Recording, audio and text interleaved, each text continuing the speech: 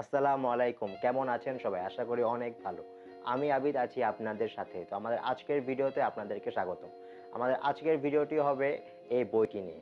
আশা করি বইটির নাম আপনারা ইতিমধ্যে সবাই জানেন বা বইটি সম্পর্কে আপনারা সবাই শুনেছেন। যারা বই পড়ে তারা তো এই নামটির সাথে খুব বেশি পরিচিত। কারণ এই বইটি এবার বইমেলাতে অনেক বেশি সমালোচিত এবং আলোচিত হয়েছে। তো আমি ভাবলাম আমি আজকে এই বইটি নিয়ে আপনাদের কাছে একটি রিভিউ দেই বা একটু ছোট করে বলি এই বইটি আমার কাছে কেমন লেগেছে।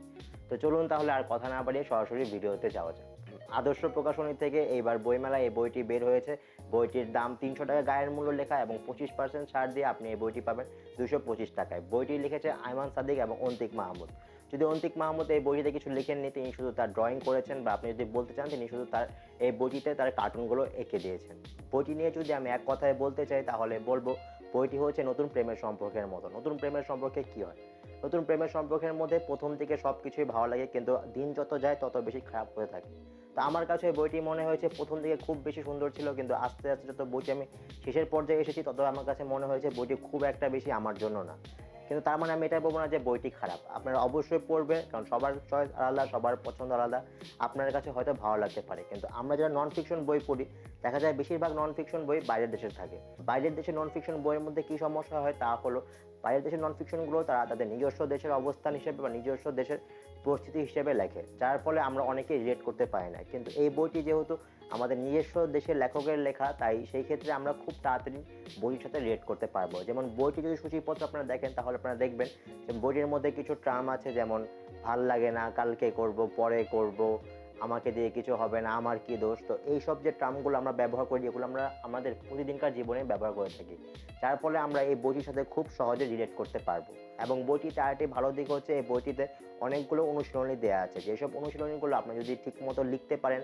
যদি আমরা বাঙালিরা অনেক বেশি অলস, আমরা হয়তো লিখবো না, কিন্তু সেখানে যেসব অনুশীলনগুলো দেওয়া আছে সেগুলো যদি আপনি ঠিকমতো লিখেন তাহলে দেখবেন যে আপনার নিজের অবস্থান সম্পর্কে আপনার অনেক ধারণা আসবে। এখানে অনেক কিছু দেওয়া আছে যে আপনি কিভাবে, আপনার বর্তমান পরিস্থিতিটা কি, আপনি এখন কি করছেন বা সামনে কি করবেন, আপনার সামনে কোনো গোল আছে নাকি বা কিছু আছে নাকি জানি আপনি খুবই চিন্তিত বা সামনে আপনি কোনো কাজ করতে চাচ্ছেন এরকম কিছু। তো যদি এগুলো যদি আপনি পূরণ করতে পারেন তাহলে আপনার নিজের ব্যাপারে খুব একটি ভালো ধারণা আসবে। তখন আপনি বুঝতে পারবেন যে আপনার এখন কি অবস্থা, আপনার সামনে কি অবস্থা হবে যদি আপনি কোনো কাজ না করেন বা কোনো অ্যাকশন না নেন। তো সেই হিসেবে আমি বলবো যে এই কাজটি খুব ভালো করেছেন তারা, এখানে এই অনুশীলনীগুলো দিয়েছেন। তো এটা খুব বেশি উপকারী হবে যারা নাকি সেইখানে লিখবে। যদি অনেকে লিখবেন আমি জানি, কারণ অনেকের কাছে খুবই অলস লাগবে যে বইয়ের মধ্যে কেমন দাগি করবো বা বইকে কেমন দাগাবো, এইসব ব্যাপার নিয়ে আর কি। বইটির বেশ কিছু লাইন আমার কাছে খুব বেশি ভালো লেগেছে।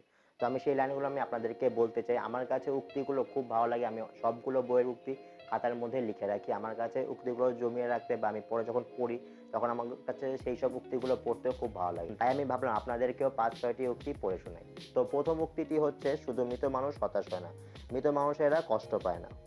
তারপর উক্তিটি হচ্ছে, কোনো একটি কাজ শুরু করে ফেলাটাই কিন্তু সবচেয়ে বড় চ্যালেঞ্জ। এই চ্যালেঞ্জ গ্রহণ করে শুরু করতে পারলেই বাকিটা কিন্তু কোনো না কোনোভাবে হয়ে যায়। আত্মনির্ভরশীল হও, পরনির্ভরশীলতা সাফল্যের পথে সবচেয়ে বড় বাধা।